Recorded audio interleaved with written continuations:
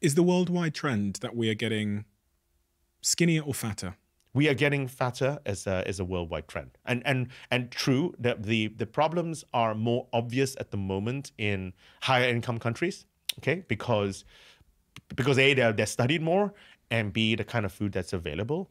But you are good. But what is the goal of a country that is less developed than us, for example? They want to pull their people out of poverty.